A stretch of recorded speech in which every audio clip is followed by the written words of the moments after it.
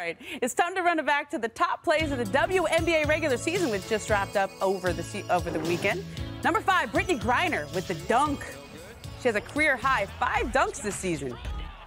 Hey. Ooh. She gets up. She got hot. She got hot. One hand. Okay. Ooh, a little strut down the court. 5 dunks. Number 4, wow, Sabrina Ionescu drains the game winner. Here it is. She always looks like Steph Curry. Bay Area. That's my girl was right nice there from the Bay. Liberty making the playoffs last this year. Game of the season yesterday. Yeah, that was big. Number 3, Crystal Bradford of the Atlanta Dream hits the Sham God, then finishes the play with the and one. I like that we call it the Sham God now. I'm glad we're still talking about this. I was going to say, I'm glad we're still talking about the Sham God. That's the part I'm excited about. That's awesome. Number 2, 9's ankles. This is the ageless Candace Parker. Drops a beautiful pass from half court. Okay. Look That was at a nice that. Look at that. Overhand. That's the female magic right there.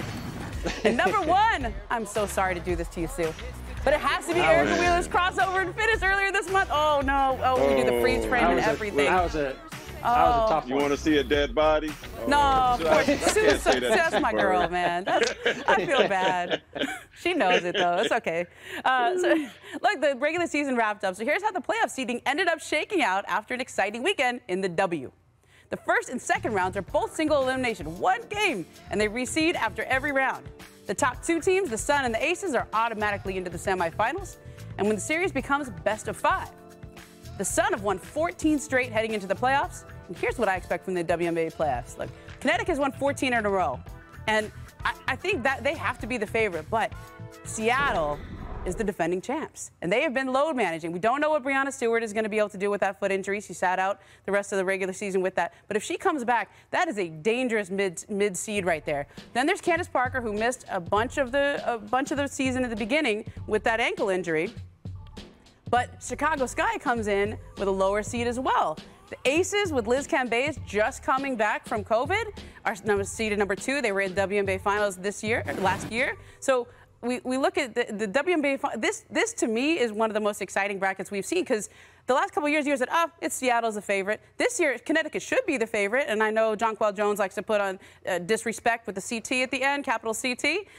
Let's see if they hold on. What do you guys think? Well, look, I think when you look at these playoffs, like you just ran through all these stars on all these teams, right? Ramona, the Aces are loaded with stars. They've got Aya Wilson, Kelsey Plum, Liz Cambage. You've got the Storm with Breanna Stewart and Sue Bird. All these teams, a lot of talent, but the Connecticut Sun, 91.7 defensive rating. That's like a New York Knicks from the early 90s defensive rating, especially compared to these other teams. So I think, to your point, they've dominated the regular season. I think despite them lacking some of the star power of these other teams, I think, like you said, you've got to look at them as the favorites to win the title this year. Mark? I don't like the single elimination thing in the first and second round. I mean, I think these women have done more than enough, and the game is growing, and the viewership is better. To just have them play single elimination is a disrespect to them in the game. Thanks for watching ESPN on YouTube. For live streaming sports and premium content, subscribe to ESPN+.